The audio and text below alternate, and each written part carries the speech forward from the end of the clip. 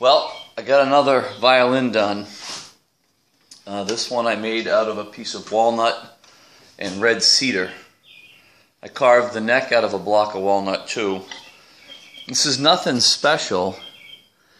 You can see I had to add an inch onto one edge.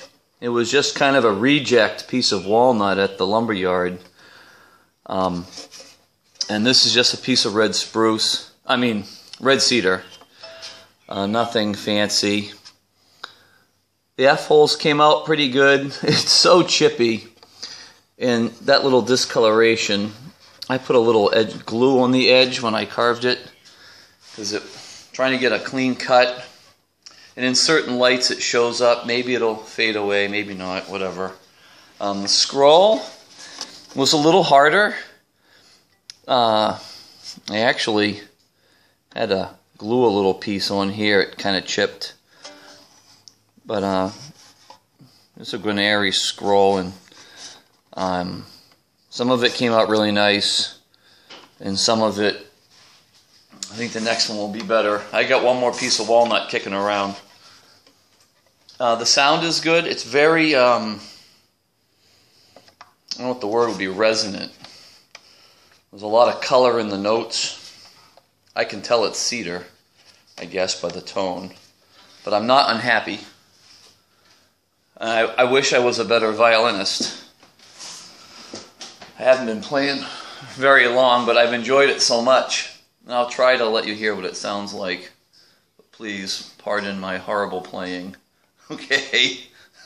And this has only had strings on it for, I don't know, I think I've played it for about an hour the other day, and that's about it.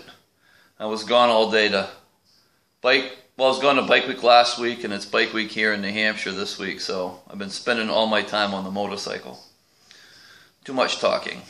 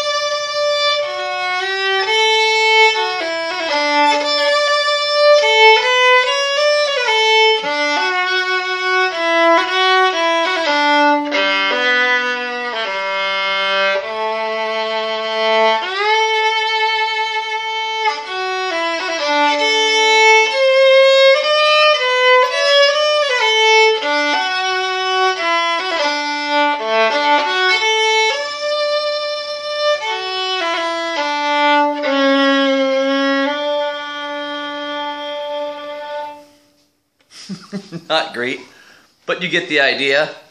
Not a bad fiddle.